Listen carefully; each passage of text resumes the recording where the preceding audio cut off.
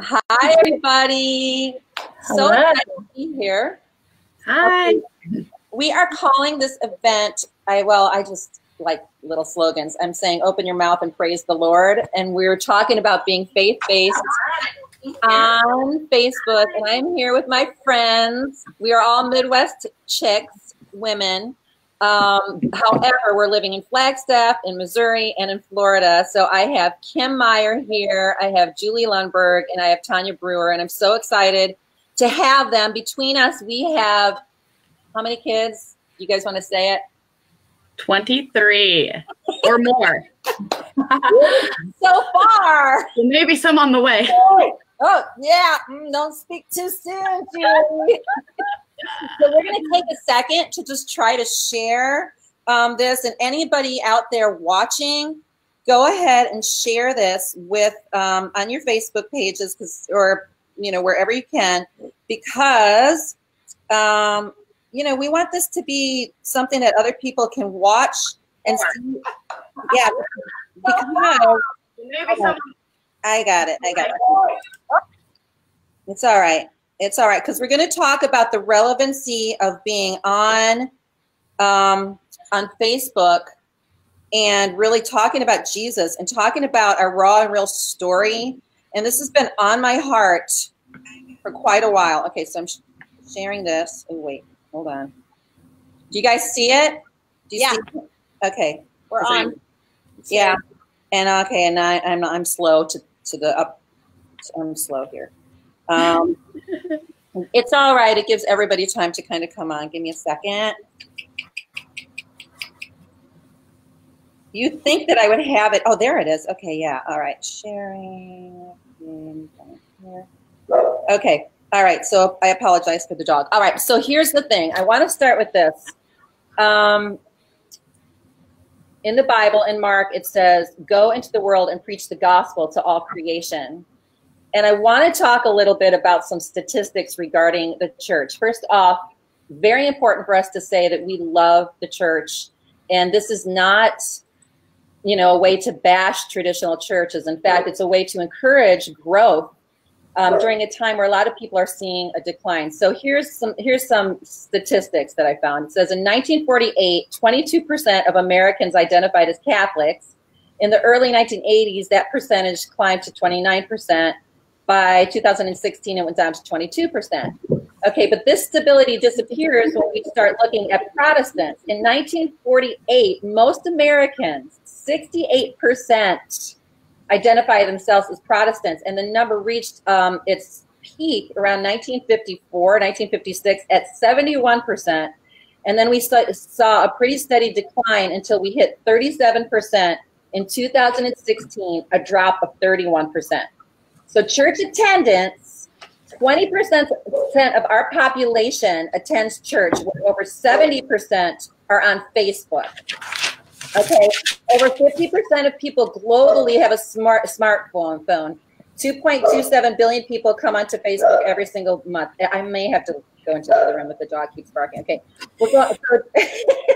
so my point is, I've traveled globally. And everybody has a smartphone. You can go into the most impoverished nation of the world and people have a smartphone.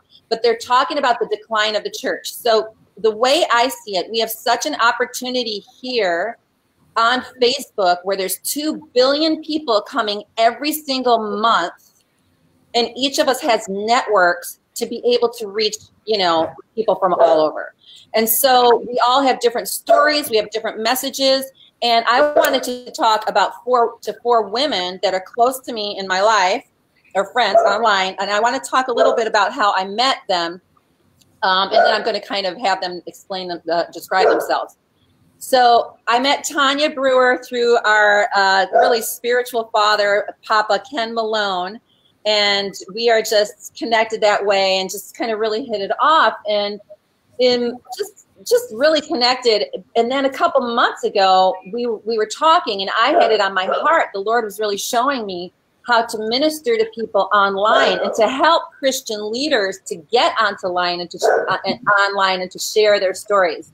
And so Tanya has been doing, I'll let her tell you a little bit about what she does in a second. But The dog. Okay, Tanya, why don't you just go ahead and let us know a little bit about yourself and just share kind of what you're doing online as well. Okay. Well, my story kind of falls in alignment with what you're talking about with church decline. Now, I have authority to speak in this arena because I lead a church. So this isn't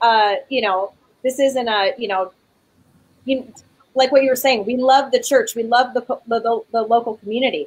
But my story was that when I got saved, I entered into a church family, and ultimately what I got was a bunch of rules and regulations. So I fell in love with Jesus, but I wasn't stewarded to keep that intimacy with him. I just received a bunch of rules and regulations. After about 10 years of being in that environment, ultimately my story is I became, if I can be bold, I became dead to religion. I was depressed. I was not happy. I didn't know anymore what kingdom looked like or who Jesus was, because the character of who he was not what I knew. And I just had this downward spiral, but didn't know it. I thought that that's what that meant to be, was to be a Christian, was to go down this downward spiral. I didn't know any different. And I had this radical encounter over about 6 years ago, and I radically woke up to the reality of Jesus, and he pulled me out of the trenches of that.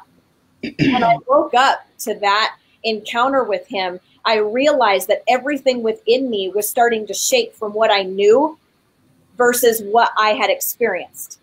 And so that began a progression of being able to basically wake up and come alive. So ultimately, I got saved several times, and I'm still continuing to get saved every single day and just moving from glory to glory. And so when you're talking about church decline, for me, there's this real, my story is I woke up, but I stayed. I didn't wake up, get offended, and run away and go do my own thing. I woke up and I stayed. The problem with that is when I stayed, I offended everything around me.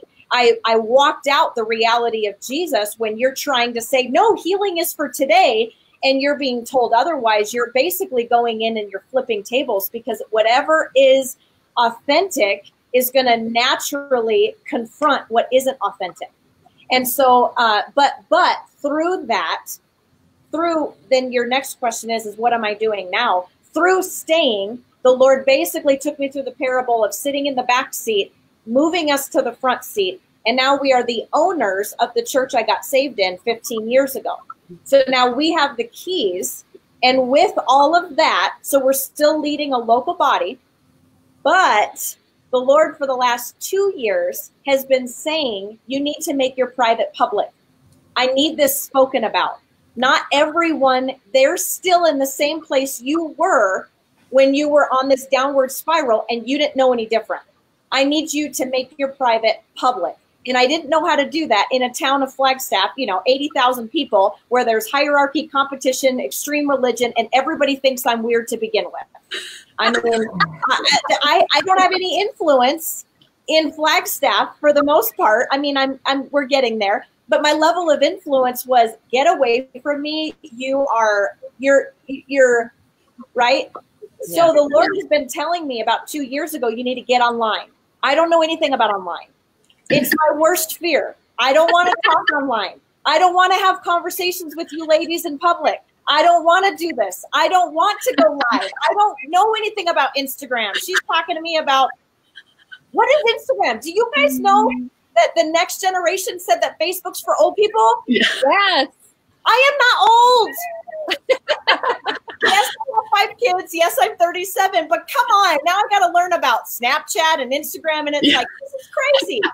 But here's the thing. I wrestled with it for about 2 years. The moment I stepped out on obedience, the Lord said, just make your private public and I will show up. And I'll get into this later, but there's a scripture, a mantle over my life. And I don't know when you would want us to share that, but there's a scripture over my life that backs up making your private public. And it's extremely powerful. So my story. I just read that this morning, but I'm not sure where it is. Yep. Making the public private.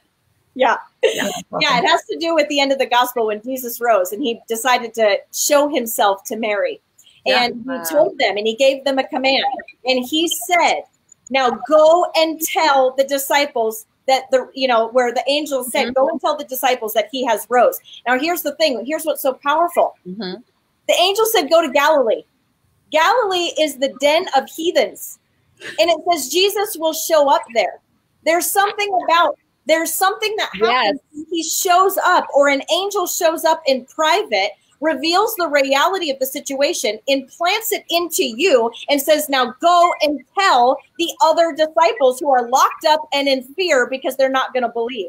And when that fell on me, I began to wrestle in this place of, I need to make my private public, because it's exactly what happened. He showed me an empty tomb. And I woke up out of rules and regulations, and I embraced the empty tomb and said, he is alive. And now it is time to run and tell all of the world.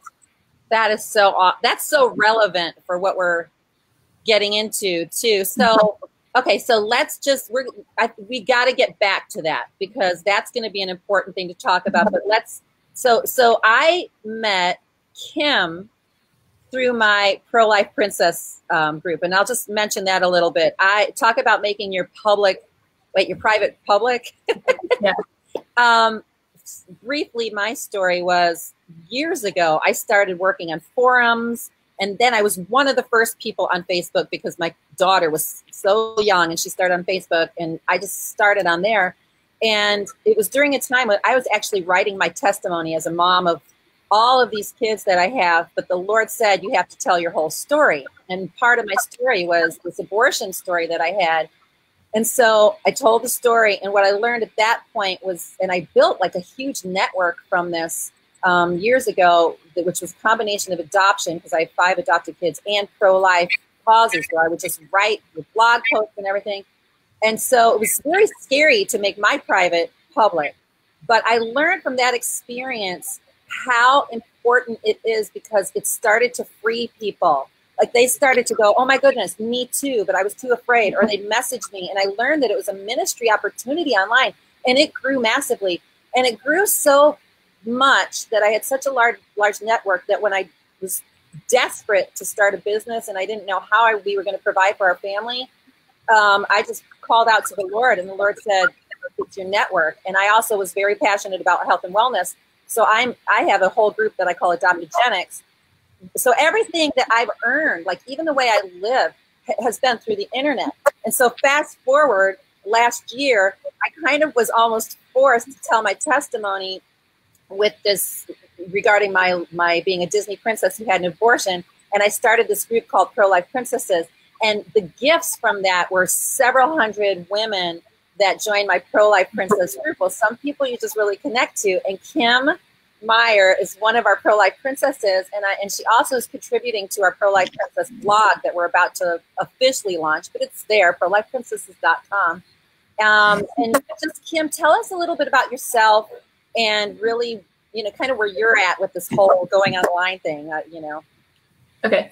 So, yes, when I saw your piece, that just stirred something in me, because that is a story that needs to be told.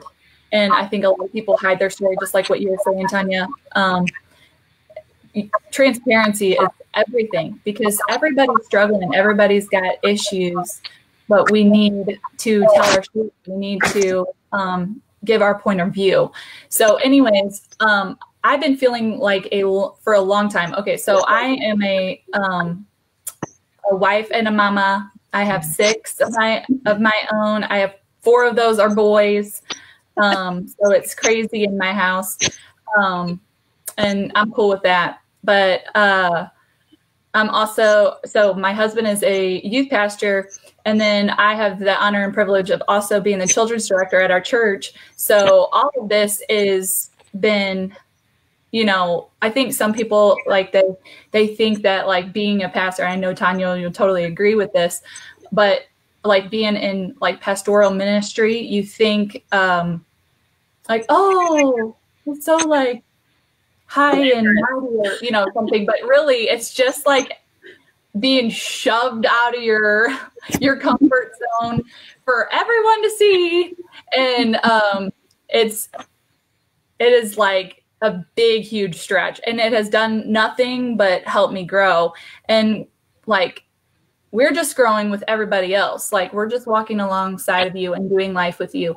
Like, that's our, that's our heart. And especially with youth ministry, I think that's very important for these young people to see a husband and wife who like each other, and, they disagree, but yet they hold hands, so, and then our kids, I bring my children along, and I try to be there as much as possible, because I think that side-by-side ministry is just huge. And like, just that whole concept of these young people, like this upcoming generation, they got to see a stable home life. Like, that's just so crucial in their lives. But anyway, so along with this ministry, I just felt like God was just saying, okay, I want you to write a blog. And this was like 7 years ago. Okay. So this is like before like blogs were even like cool, I think, or whatever. So I was like, I don't know about that. Like, and I'm not really educated, you always talk yourself out of all this stuff. And so you feel unqualified, and I still feel that way. But it wasn't until a few months ago that I actually started writing. And a huge part of that was because of Deanna and the stuff that she's doing. And then there's also another writer, and I can't remember her name right now, but she was addressing issues, like what Deanna, like what you do. And just saying truth about whatever the issues, going forth. I mean, everybody's online talking about it. We might as well. Like, I just felt like really stirred up, like, okay, God, I see what you're saying now. And I started my Facebook page a couple of years ago, but I'm just like, I'm not going to post, about that. Like, I've just been kind of hiding. So this is good for me. But it is so important, like, in this day and age, like, we got to start speaking out. So this is like why I'm doing this right now, is because, like, there's a lot of negativity out there and everybody's talking about it. So it should be people that know truth. I know wisdom. Why should I be hiding in my, like, in my community? Like, as much as like God has given me wisdom on certain things, like, he's revealing stuff to me. It's my job as a believer, just like you were talking about, like, going onto all the world. It's my job to relay that message to other people. And then it's, the ball's in their court. They can take it or leave it.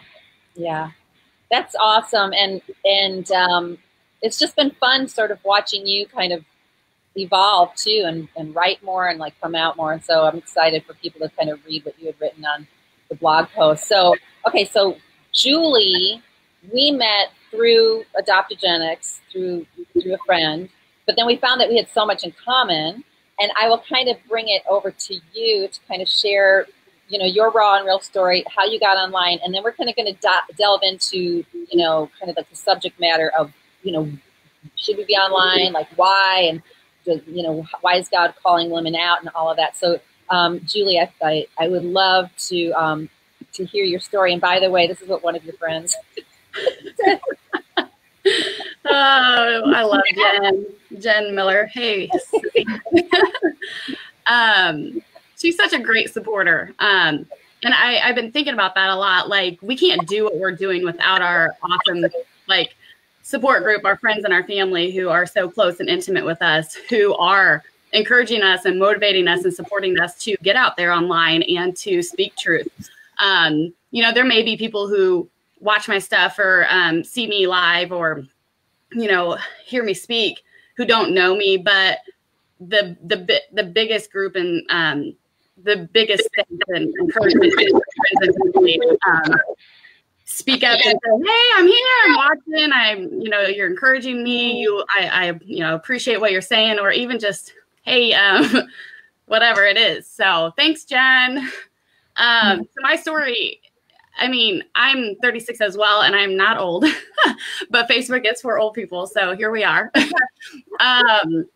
So in 2006, I lost twin girls from twin-to-twin transfusion, and my life kind of started spiraling out of control. And not really out of control, just I got back into the partying and alcohol scene. I was a partier and a drinker, you know, in my young years, and I went right back to it as soon as I lost my twins. And so it was easy because, you know, I knew that lifestyle. So Deanna was, we were having a group message, and she said something like alcoholic or something like that. And I was like, And I like never want to call it an alcoholic, but I kind of was an alcoholic. So let's just call it like it is. Okay. I drank a lot of alcohol and I liked it a lot. And I never thought I would ever, ever, ever get out of that lifestyle. All my friends, all my family, everybody was doing it. And so I did it and I had a lot of fun. And I ain't gonna lie about that. So like I said, call it what it is. I spiraled out of control after I lost my twins, and me and my husband started dating, and he was a Christian, but I was not a Christian. I knew God, but I didn't really know who he was. And he would like talk about God like he knew him. And I'm like, you're crazy. And so I remember praying like, God, I want to be a crazy Christian. Like I wanted that for my life. And now here I am, the crazy Christian. And so it was about 5 years after I lost my twins when I was like, all right, I really need to do something about this negative lifestyle, this negative attitude. I was mean. I talked crap about a lot of people. I had very negative thoughts. I was not, I mean, my friends liked me when I was drinking with them, you know what I mean? They still like me when I don't drink, but I was like, my mindset and the way I thought about my life was not where I wanted it to be. So like about 4 or 5 years after I lost my twins, I'm like, I got to do something with my life. And it was about 2010 when God really revealed himself to me on an airplane coming home from Vegas. I was on a 4-day binge in Vegas, and he revealed himself to me on the airplane ride home. And I actually was like, okay, God, I surrender my life. And that was in April 2010. And in 2012, my husband and I started foster care classes. And by that time, I really wasn't a big drinker. I just would have a beer here and there. And every once in a while I'd go out and, hang out with my friends and have a few more than one beer. But by 2012, I was kind of out of the party and lifestyle, which is a huge praise. But I was still kind of here and there drinking a beverage or having an anxiety about like, oh my gosh, I'm going to go to this restaurant with all these people and I'm not going to drink. And they're going to be like, oh. So it was a stronghold on me until about 4 years this last Christmas. I've been alcohol free, and it's a praise and a testament to the Lord because I don't even want it. And I don't care that other people are drinking. I can go to a restaurant and my friends can be having their drinks and it's totally fine with me. Like I've just been called to let it go, and it's not a stronghold any longer on me. And so in 2012, me and my husband started foster care, and we adopted 5 boys out of the foster care system. And that season of my life was not like a fun season.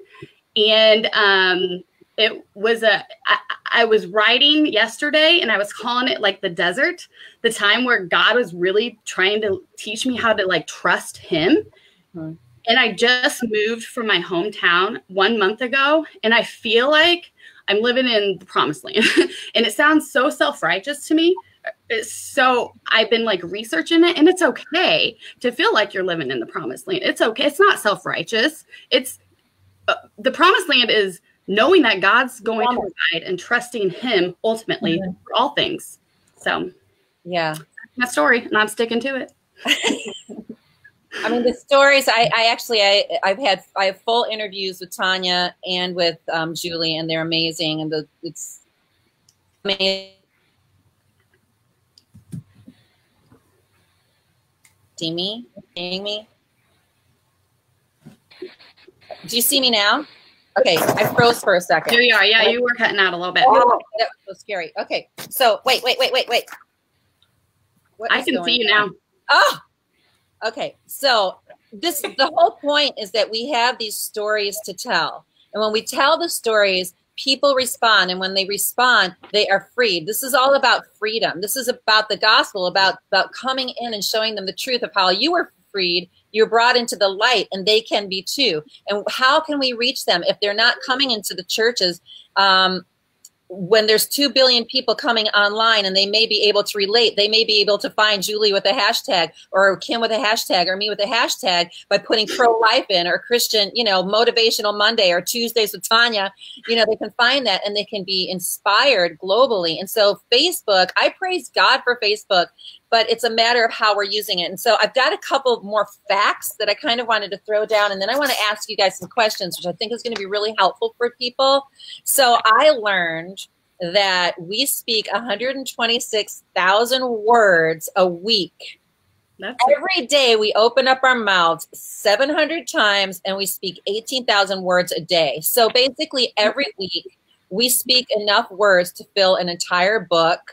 Every month we could write like 10 books based on what we say. And so the scripture, it's wild. The scripture says in 2 Corinthians, and I'm just going to kind of give some background for why it is relevant and why it is biblical for us to be able to speak into this new territory of social media online. Okay, so 2 Corinthians 5:20, we are therefore for Christ's ambassadors, and through God, we're making his appeal, as though God were making his appeal through us. We implore you on Christ's behalf.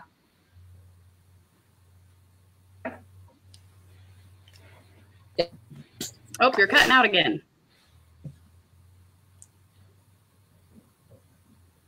– 15. Are you guys good? I can't quite hear you. This is not good. Okay, let me move over here. Okay, can you see me now? Yes. Okay, I'm staying here. But in your hearts, revere Christ as Lord. Always be prepared to give an answer to everyone who asks you to give the reason for the hope that you have. But do this with gentleness and respect. So to review, the church is declining. Facebook is growing. People are on their smartphones or on their more so than their actual Bibles. They even go in church to their smartphones for the Bible.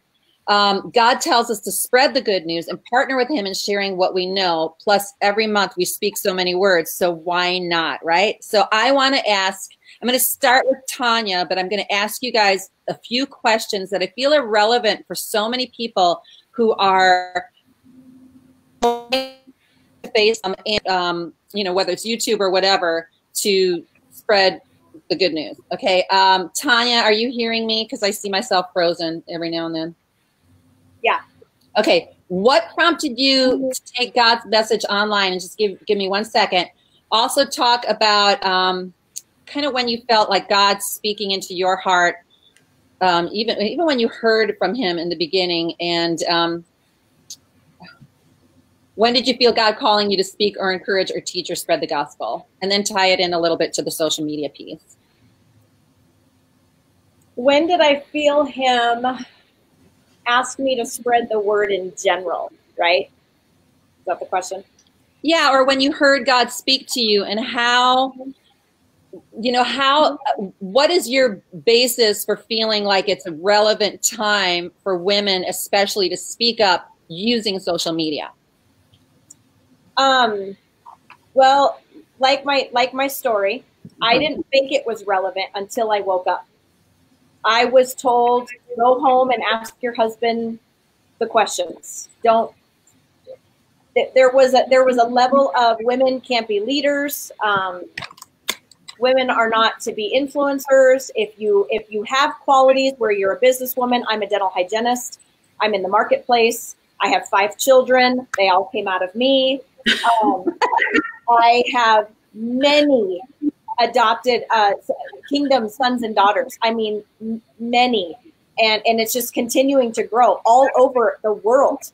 And so, but I had that happened after I woke up. But before, it was put your apron on and stay home.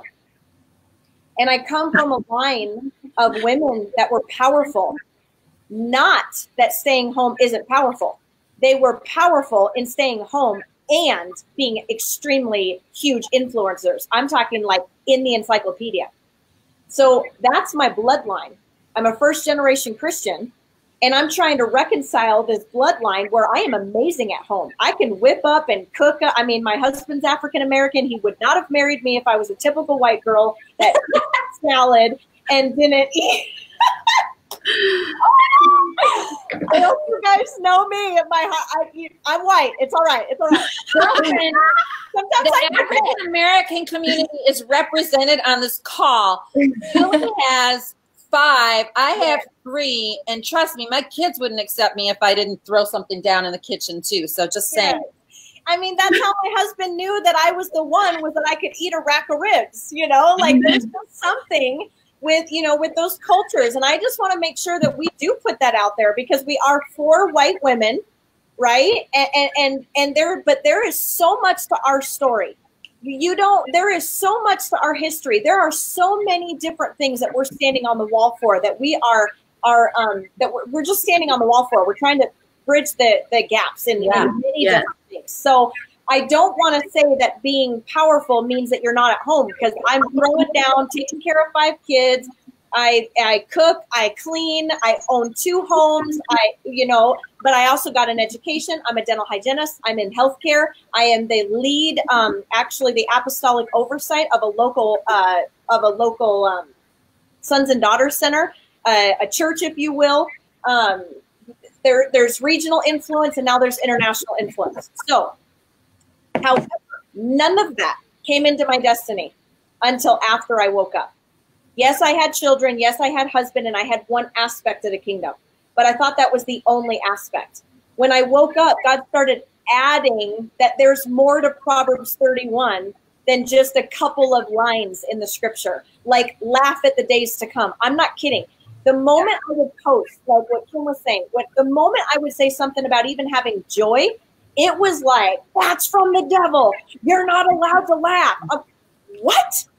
This is not coming from the world, you guys. This is coming from the church culture that proclaims the name of Jesus. And you're telling people that it's not godly to have joy? It blows my mind. So what happened was, after I woke up, I started slowly over 6 years, he started to unlock, honestly, if I'm just being honest, I think Julie talked about self-righteous. I actually got delivered from extreme self-righteousness. When I got married, there were things in our marriage. I mean, we struggled through pornography. And a lot of people would be like, oh my gosh, but you should have seen me. My self-righteous state was absolutely appalling. And so what happens is, when you get delivered from something, God brings the real. So there's something about standing in his righteousness. You know, it's no longer self-righteousness, but giving him the glory to be in his righteousness. And so what happened was, he started to implant in me that I'm allowed. He started to grant permission. You're allowed to laugh. You're allowed to talk. I was so muted. It was as if in the spirit, my lips were sewn.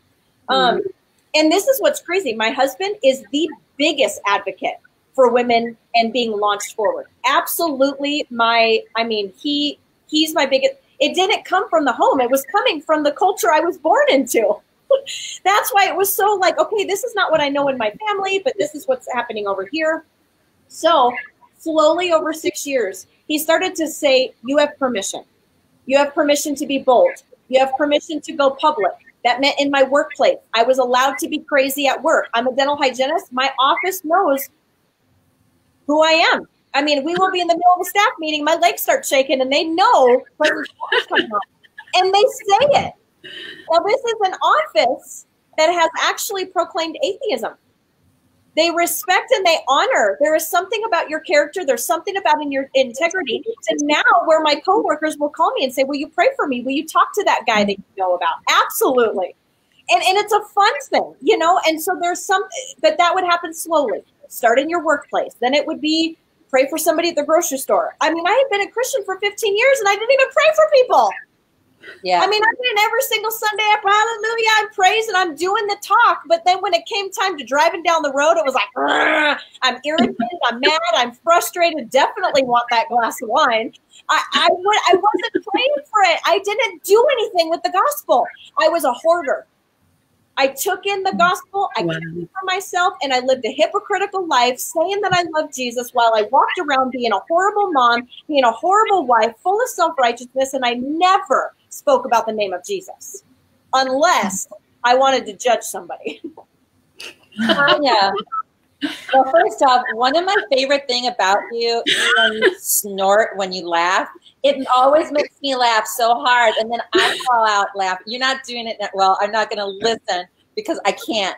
But you said a couple things. I'm kind of going to go off a little bit. You said you were muted, and then you said you hoarded things. And I think that right there, I feel like we should talk about that because so many women feel muted. And I think sometimes, yes, it's external, but I think it's here too, because I tell people all the time, okay, so you want to speak? Speak. All we need to do these days is hold up our phone and speak. You know, if you feel like we have a message, a gift to give somebody, and don't even judge it. Maybe one person will see it, but maybe it'll be that one person. But a lot of times it's self-inflicted, you know, like I write things and sometimes nobody says anything, right? And other times it's like, whoa, how is it that went like viral? I don't even know. So we can feel like we're muted, but sometimes it's that we don't understand that we are called to speak up, irregardless if somebody gives us permission. So I want to hear what you guys have to say about that. I grew up, even before my dad left the home, the family home, I remember like children are meant to be seen, not heard, you know? So I grew up at a very young age, just close your lips, be quiet.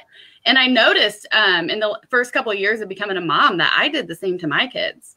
And in the last few years, like 2 to 3 years, I've been really trying to focus on not being like, children are meant to be seen, not heard, and letting them have, you know, being able to open their mouth.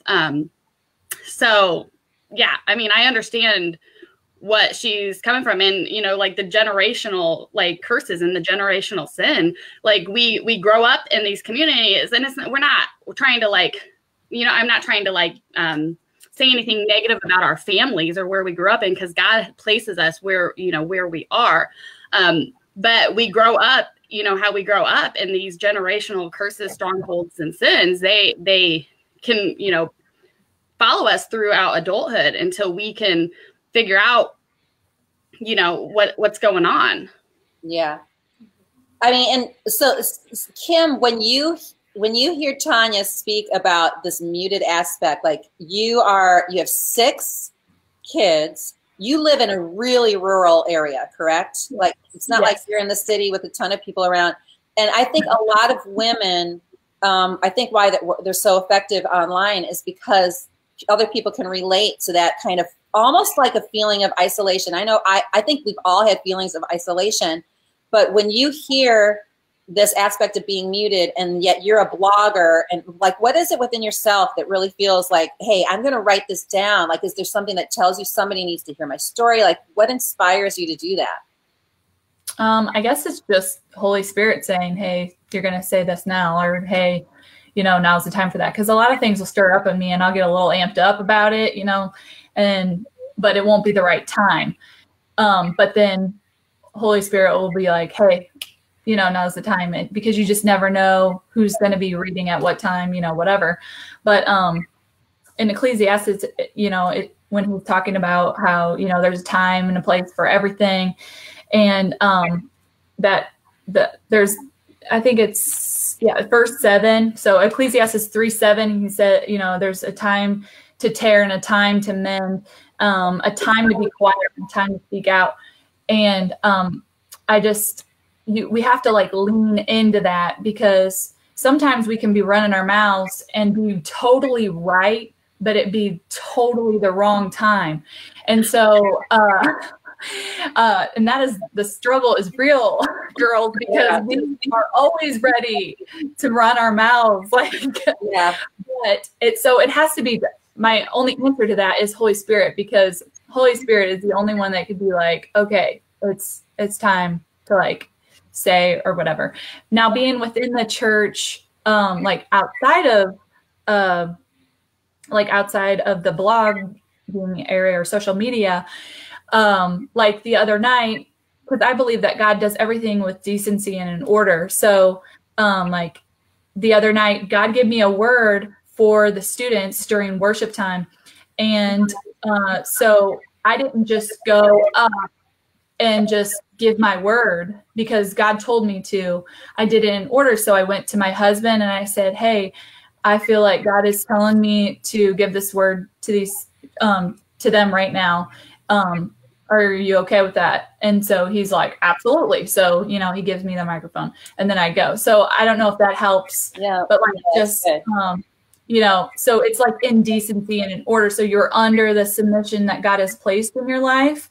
But, you know, like you're still being obedient. Like, so I still was obedient because I still don't, like, my flesh doesn't want to grab the microphone and do it. Right. But I need to be obedient to whatever he's telling me to do because somebody needs that word.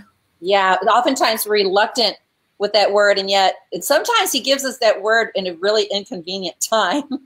But I think this is so good because you mentioned something about, I mean, we were talking about women and so speaking out and the time, you're talking about the timing. I want to know, have you guys observed that this message of it's time for women to speak up is like, whoa, so many people are hearing this right now. And why do you think that is? I mean, obviously we'll just be, but you know, I love how God works that sometimes you're like, I'm so sure this is my own original idea. And then you start talking to other women. They're like, me too, me too, me too. And so how do you guys feel about when we say there's a time for everything, you know, under heaven or whatever, it seems like this is a time that he's calling women out. And so why do you think it's relevant for Christian women to speak out now? It's a big question. Anybody want to? Well, with my motivational speaking business, it is time. And so like, sometimes I can talk myself out of it. Like, there's so many motivational speakers out there. There's so many people telling their story. How do you think that you have something to give? But God has created us all differently. We all have different stories. We all have different lessons we've learned within the same type of stories. So, you know, tell me what's the question again? Christian women speaking out. So, I mean, it's time for Christian women to speak out.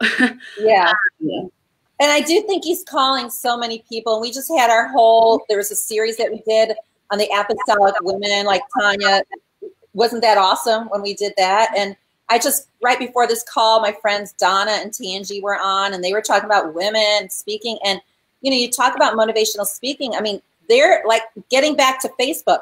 2 billion people every single month. There is room for everybody to have an audience. Like, I think the first time, or I call them social congregations, the first time that Tanya and I were on, and even when I was on with Tangi, we were like, oh my goodness, this is like a mega church. It's like the video went to like, you know, a few thousand people in the span of like, I don't know, 48 hours. But even if you went to like 1,000 or whatever, and you did that a couple of times a week, your reach is so huge.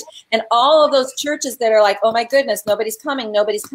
I feel like this is a time for us to speak up because they're not coming. And the Lord is saying, look, show them. Okay, I'm going off topic a little bit because we kind of had a couple questions we were thinking of, but I need to say this. What I see, if we don't speak up online, what I see is the whole entire gospel being like shoved aside and being so irrelevant to the future generations, because what happens is that they don't even know. Like, they do not even know. They don't see an example of a woman who is a Christian woman. They don't see an example of people who are willing to speak truth. They don't see the boldness. They don't see people birthing their dreams because we decided that we're just going to stay in the building and not go into the mission field where they all are. If we know that people in the middle of Malawi are holding this phone, even though they can't get a meal, and we're not willing to go online and speak our truth of what God is saying, and somebody might be drawn to Tangi, somebody might be drawn to Tanya, somebody might be drawn to Julie or Kim more than they are to the other, we have an opportunity. And so I just feel like like the churches, in my opinion, aren't understanding this enough. I still see people handing out, no offense, cassette tapes and DVDs. People don't even have a DVD player on their laptop anymore. Make it, electronic, digitize it. Like, let's get into this media aspect and not like look down at it. I mean, there's an aspect of entertainment at this point. I'm sorry, but that's how our society is. And so we need to speak up so that we can go to where the people are, and each one of us can be an influencer. Okay, I said my little speech. So, so the only name that everybody in the whole world knows is Jesus. I mean, so like the people who go before us, the evangelists who were before us, the motivational speakers who were before us, the mamas who have 6 to 10, 15 kids, whatever it is, those people have went before us. People don't know who they are now. Like, we are here, we are in this generation. We are to be speaking to this generation, and this generation is online. Right. And but if the generations before us, we're so blessed to have these stadium events coming, but in every generation, you need, like, Jesus spoke to the people, like in their culture, like how they were. And so we need to speak to the culture and how they are. So that's why I love when I see like Kingdom Gate, which is sort of like my church, even though I do home church, when they're putting it online. I love that churches are taking things live and putting it in. Like, I can't go to all of the send tours, but I can watch it online. I love seeing that so much, but I feel like we need to press in even more and talk about, what is this? What is it? This is so important. It's so important. You could have 75 people in a room for a conference and then have it spread to 50,000 people. So it has to be a marriage of both of them together so that we can really touch the generations that are moving forward, because we don't know. All churches may be online in the future. I mean, I think we need, this will segue into something that I want to talk about. The relevancy, even though we love this, the relevancy of face-to-face fellowship. And I think, especially Tanya and Kim, since you guys have your churches, how to balance that, because it is very relevant to have actual fellowship. So how would you talk about kind of balancing that, and how do you? I mean, Tanya, you do both. Yeah. Well, I think our perspective, I love how you said that Jesus, he talked to the culture. The words he used was based on the culture he lived in. And a lot of people say, oh, that's a biblical word. And it's like, no, there were things that he did so that people that he was talking to were able to understand what he was even saying. And I think that ultimately, what it is, and I've released this a couple times, there's this and anointing. Mm-hmm. I don't believe that we are going to want to do a pendulum swing and go, well, church isn't relevant, so let's just pendulum swing all to online, or all online, at one point, whatever, pendulum swing over to. Right. The thing about in my life, for me, when he says the word ecclesia, he says governmental family. Yes. I personally do not operate our church as church ministry over here and family over here. It's the same. Our sons and daughters are our sons and daughters. So we live life. We don't show up on Sunday, wham, bam, thank you, ma'am, never talk to you again. I'm going to go sit in heaven, and then I'll come and release a word, and then you're never going to see me again. It's family. Now, don't get me wrong. It is not just fellowship. We don't just hang out and eat dinner. It is a governmental family. There's an aspect of the local community that needs to come together to shift regions, to shift the way that things are operating in your community. It's not to have a great potluck. You can have a good potluck, but it's not just a good potluck. You are to take dominion. You are to come together as a family. But I'm telling you, you will not get unity if you're not dwelling with one another. You don't dwell with one another if you're only meeting once a week. Right. So something for me that we just happen to carry a very strong mantle for a local family, to where there is extreme discipleship. We live with one another. We dwell with one another. His commanded blessings fall on those who dwell. And so we dwell, we live life, we walk life. It's not a church service. It's governmental family. That is huge. Yeah. And now he's stretching me to operate in that level online. And to be honest, I have no idea I mean, Tuesdays with Tanya is kind of blowing up and it's freaking me out. I mean, in one Tuesday, there's like 600 comments. And I'm like, I can't even get 5 amen sometimes when I preach. You know what I mean? And it's like all of a sudden you're online and people are like commenting and they're communing with one another. I don't know what this is going to look like, discipleship online, but what I do know is we need both. Because if I just stay here, I'm missing out on Canada. I'm missing out on Japan. I'm missing out on New Zealand. There are women and families in Japan that are looking for that language and they can't find it in their little neighborhood. They're searching for they're searching for the next, not the next, they're searching for the next glory. They're realizing there's something more than this shot in the arm sermon once a week. And that's just the church community. The world is searching for something that is authentic and powerful, transparent and powerful, not weak and transparent, but powerful and transparent. The world is looking for something that's authentic and they're not finding it. Some of the people that I've been meeting in the last couple of months, they wouldn't find it if they weren't getting it online. Because honestly, one of the things that I released is I have to be effective with my finances. I would love to go to Japan, and I will, but I'm not there yet. But it doesn't mean that my voice should be capped until we get there. I can't fly to Japan at the drop of a hat because I do have a family and I got to cook my husband some ribs. But I can reach and build relationships online. Yeah. Papa Ken just said, he goes, let's do one on, sonship and that. But it's like, I was literally just thinking about mentorship and how it's not really, people don't see mentorship anymore. And this is going to sound like I'm going all the way off on like a whole different subject. But for example, years ago in the villages, when somebody needed to learn how to breastfeed, what would they do? They'd watch other women, right? We don't have that type of thing anymore. Now I'm talking about not breastfeeding, but I am talking about church. When you go online as Tuesdays with Tanya, you're talking about, you're doing a word, right? However, when we see like, let's say Kingdom Gate or Kingdom Heirs or whatever, live streamed online, what we're offering and showing people is what a church service can look like. It's a form of mentorship. And that's what online brings us, is that we can actually plant churches in other places just by them seeing what it's like to create church. Some people don't know what it's like.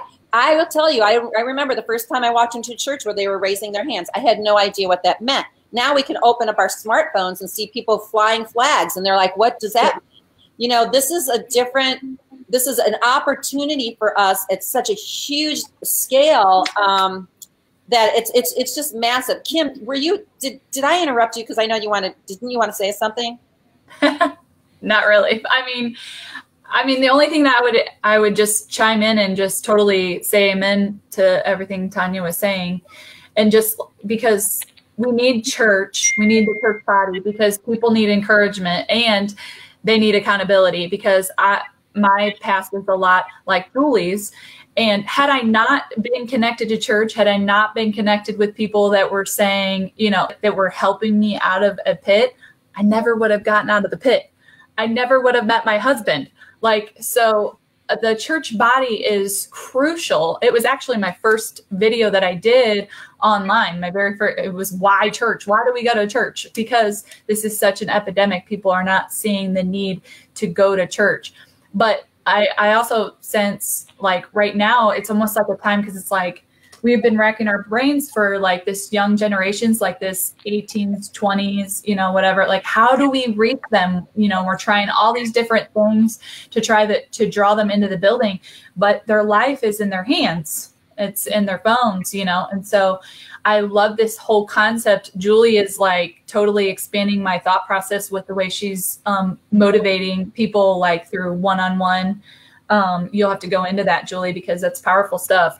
But just because I asked a group of people that I did not know, I was at a restaurant, we were on vacation, and I asked these young people, and I said, they were doing a Bible study, and I noticed it was like at a bread co. And I said, what is causing you to do this? Like, what is getting you into a place that you desire to do this at your age. And they all had different stories. They all had different backgrounds. And the number one thing was there was a woman that was sitting with them who was like their mentor. And she was speaking into their lives. And they said, we just want somebody to care about what we have to say. We just want somebody to listen. And so this is just huge, because this group of women right here is just blowing my mind on how that can be done. And I get excited just about that one-on-one mentorship thing, because sometimes I don't have the time to maybe go out to lunch, but I can Marco Polo, or I can whatever. So it's good. It's powerful stuff. It's really good. I love it. So what you're saying, and then I'm going to bring Julie on to talk about that. But it's funny because we kind of accidentally came full circle into the aspect of sons and daughters, which is something that is very, very close to our hearts. And, you know, like I said, we have a spiritual father with Ken Malone, like Tanya and I do, but mentorships, we are mothers, spiritual mothers to other people. And I think we all are, and it doesn't matter what age we are, we have an opportunity to mentor. And people, if we're sitting in a coffee shop, I mean, Tanya's going outside of her church on Sundays and having her service on another day in order to minister to people in the community. And you mentioned, and I'll have Julie talk about this in a second, but Marco Polo, like, this is an app that I literally, my girlfriend has like a multi-six-figure coaching program where she's just Marcoing everybody every day. She has 16 people. She's like, we have to touch each other every day. So we'll talk to each other. You look in their faces and you can talk. And so this is how we can be with each other. We can mentor each other as well online. So Julie, what was Kim alluding to regarding? Well, I just met Kim online from you, like 2 days ago, right? And so Kim inboxed me and was talking to me about this live, you know, just kind of, hey, what's going on? And, you know, just kind of getting to know each other a little bit. And so that's kind of my life these days. Like, that's how I get to know people, like online through Instant Messenger. And really God placed on my heart, like about a year ago, that's what I needed to do, because he's called me to mentor. Like I always say, I'm a mom, a mentor, and a motivator. So he's called me to mentor, but it's hard to go to the coffee shops. It's hard to get together all the time. It's hard, you know, for me, it's hard once I get there to leave, you know, and I know that sometimes I only got like 20 minutes, but I'll be there for 3 hours. So sometimes it's easier to, you know, have the conversations, get to know the people on the Instant Messenger, but obviously coming together when the time is necessary too, because I thrive off of one-on-one conversations face to face. But God was showing me a new way because the age range of about late teens to like early 20s, mid 20s, that age range is like is a group that God's calling me to, and he's saying they're online. So mentor them online, or, you know, if they're reaching out to you in Instant Messenger, have those conversations. You know, for a long time, I didn't want those extra things to do online. But so she reached out to me over Instant Messenger, and I was like, hey, do you have Marco Polo? And she said, yes. And so we went back and forth a few times on the video, and we probably talked our faces off, but it was nice because you could, you know, have the conversation and then walk away from it and do what you need to do with your family and cook your dinner, cook your ribs, and, you know, stuff like that. So the Marco Polo app has been life-changing. My 21-year-old daughter showed me that Marco Polo app. And now I'm on it with my mother, and I'm on it with Yana, and I'm on it with Kim. And I use it very, very often. And my boys love to get on it and show grandma what we're doing, you know, since we've moved away. And my sisters are on there and stuff like that. So, yeah, I mean, I'm just saying, like, I'm encouraging people to not be afraid to get to know people through the Instant Messenger or the Marco Polo app, because it can be life-changing. Some of the things that Kim was saying to me yesterday, and even, I mean, we won't go into all that, but it was encouraging and motivating to me. And I'm sure I know I did, because she told me that I, you know, motivated her. So, I mean, God gave me that gift to encourage and motivate. So that's what I'm going to do.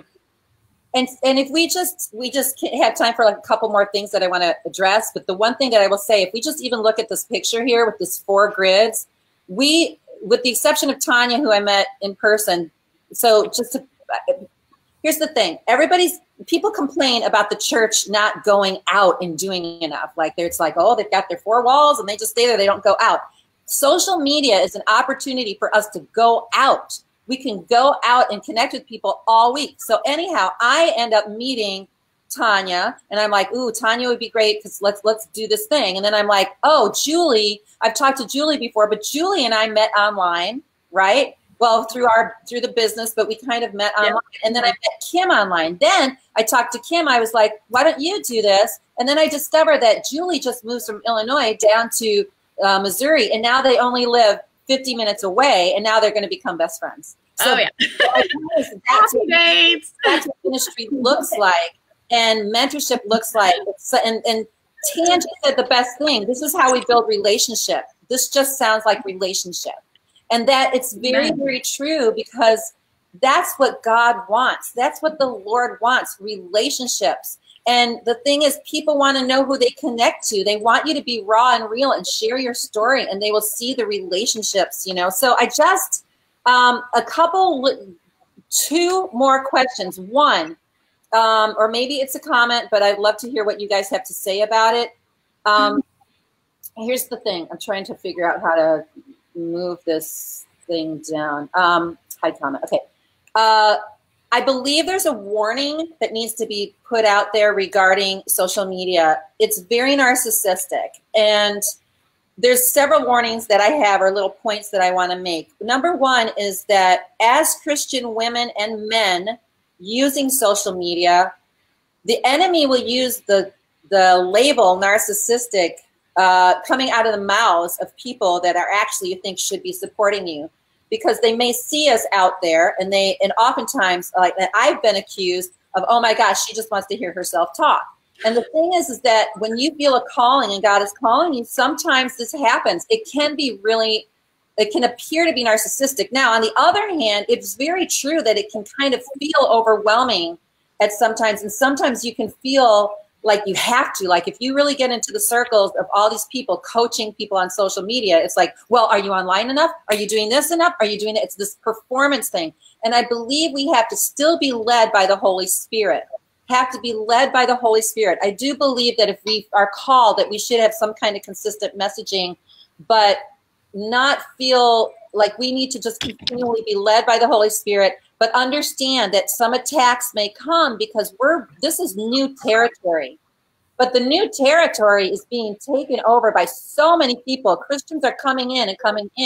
And the more influence we have on Facebook, the less we're going to see Christian pages being suppressed, because the more present we are, we're not going to be as unusual, and the enemy isn't going to have more power and authority over us to be able to say to the Facebook, team or whatever, hey, we don't want to hear those Christian voices. If the Christian voices are loud enough and present enough, and we're all over the place, then there's no choice but to give us some kind of authority in that medium. So I think that the warning is to not let it be something where it's like, oh, look, I had 5,000 views and I had this, like in order to understand the perspective of what it is in our lives. And do you guys have anything that you want to say about that or think? Or the only thing that I would add is that we have to recognize that he's going to give us tools. And the mindset is you can either serve it or it can serve you. Yeah. And it's the same thing with finances. A lot of people want to say if you have a lot of finances, that must mean you be a lover of money. And I say, I just make finances serve me. I don't serve finances. That's actually poverty. And so I think that the truth about it is that social media is absolutely a tool, but it's going to serve me. And one of the ways that I've been able to pray is ask Holy Spirit, I don't want to look like anyone else. You give me those downloads. Let me break the code of Facebook. Let me break the code of Insta. I don't even know if that's the right language, but I've asked Holy Spirit, let me break something, because I don't know what this is, and I don't want to fall trap to what the world says to do, but God says that we can do something. And when you follow his blueprint, you're going to be able to break those things and then utilize the tools that are there.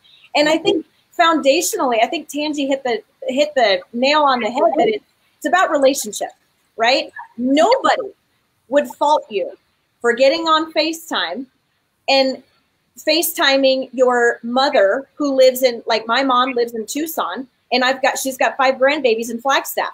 Nobody would say that that's weird. That's what I'm afforded right now is phone calls, texts, Marco Polo. I'm on Marco Polo, Voxer, you know, like I have to hear, people need to know me. I'm not a text person. I need to talk, as you guys could tell.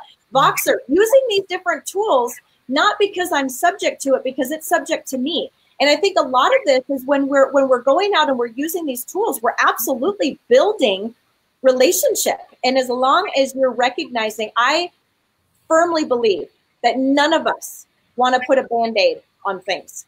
We want reformation, transformation, and we want, right? We want a revolution. Yeah. We want it to be sustainable. In order to do that, I firmly believe relationship is what's going to do it. It's not going to be a sermon. It's not going to be what we do on social media, but it's about those connections. And sometimes those connections, this is all we're afforded. So why not use the tool to serve us? You know, I want to share something that this is important to me.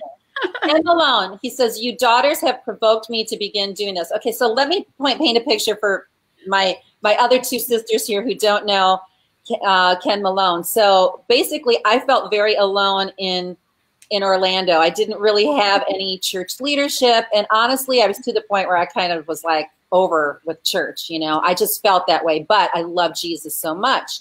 My friend Alicia, who was in I don't know where we met. I think it was in Kentucky. I don't know. Maybe she's on. But anyhow, she tells me about Ken. I meet Ken. And Ken basically, you know, opened up my eyes to the magnificent state of Florida and how the Holy Spirit, I'm just going to go out on a limb and say it now. It's looking right now like the Holy Spirit is like God himself loves Florida the most. I mean, but anyhow, my point is, he's saying you daughters have provoked me to begin doing this. And I want to say something to him. I love that he is truly a forerunner in every single way. Like he's a forerunner in the way that he looks at things. He says we're aligned, you know, and that he's there for us, but, you know, go with the Holy Spirit, do your thing. He ordained me, he ordained Tanya, I believe, and, you know, so many people that I know, along with Dutch Sheets, and he's just brought so much to us. But I want to encourage him, because when he says, "You've provoked me to begin doing this," when we think of all of the people that we know, like recently I was, you know, listening to some older, like on YouTube, I was listening to some amazing old sermons of some people, right, that were so powerful, and because they were digitized finally. You know, a lot of people have a huge sphere of influence. He has a very large sphere of influence. And just going online to be able to touch people, it's very, very true that he has a huge ministry that hasn't even been tapped into yet. And so I want to encourage people who are in their, you know, 60s, 70s, 80s, and beyond, and to actually give you a little bit of a statistic, because Tanya, you were mentioning something about Instagram. Actually, a lot more younger people are coming back a little bit to Facebook. Instagram also is expanding the demographic. But Facebook and social media in general, the baby boomers are on it more than the millennials. Social media in general, they're watching what we're doing right now on their televisions because it's digitized and they can bring in YouTube and Facebook online. Like that demographic is actually very, very powerful and very, very loud on social media, and we don't even think about it. They're on their phones more than the millennials.